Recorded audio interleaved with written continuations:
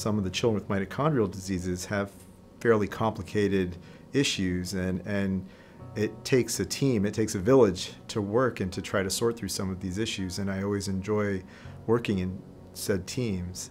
Many patients with mitochondrial disease either have had in the past a long diagnostic odyssey even to get to a diagnosis, and then once they are diagnosed, they're often faced with challenges affecting multiple parts of their body and the need for many different specialists. So I think the idea is we want to make the care convenient, coordinated, and effective, and really centered around the patient and the family.